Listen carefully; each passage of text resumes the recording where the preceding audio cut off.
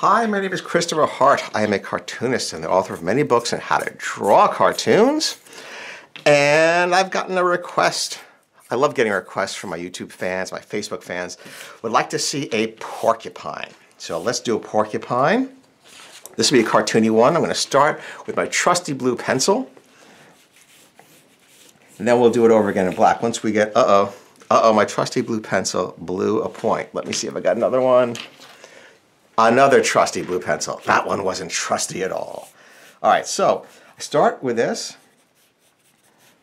so that I just get the basic look.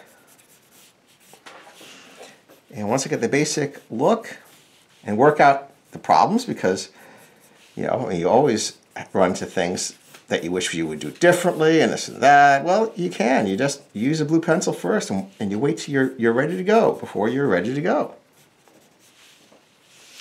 So that looks good to me. Gonna give him a real pointy nose. Okay, well, let's get started. I think we're ready to give him a real face, etc. And I'm gonna, I'll change some of this as I go along, and you can too. Or you can keep it the same. Whatever works for you.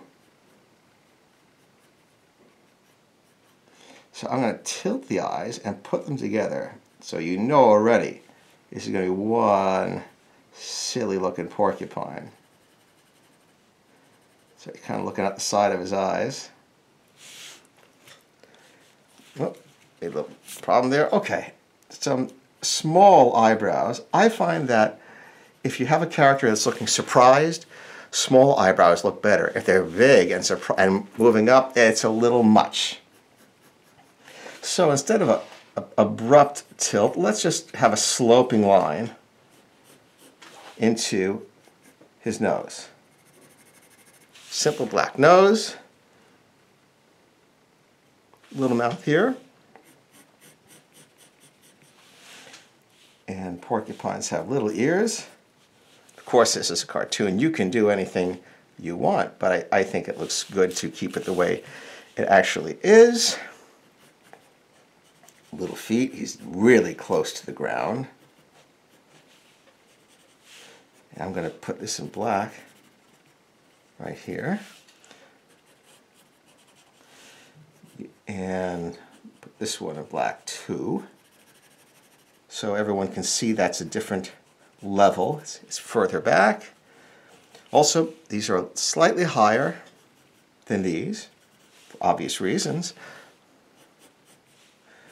And we're not going to worry about the quills down below, but we are going to give them a little bit of a face here. That's where we separate him from the body. But we're also going to use it to make him a little chubby, which is kind of fun. Back ear also like that. And we're going to have the tail come down, out and rest on the ground, like that. I'm going to show some of the background, some of his outline, like this, but not all of it. Because I mean, this is, he's so modest. It's a porcupine without any quills. All right, big and bold. Look at that. Have fun with it. I mean, and don't worry about making him look just so. I mean, be spontaneous. They come straight off the tail. And then, what do you do for the inside? Same thing. Not quite as long. And you repeat them. It's really a bunch of these. I'm going to show you a fun trick later using cartoons with porcupines. I'll make a few more and darken them here at the ends. Give them a little bit of shading over the bridge of the nose. All right, here's the fun part for cartoons, right? Like a flop of hair. You turn the quills into hair. Isn't that funny? And then we'll use a little bit of grass.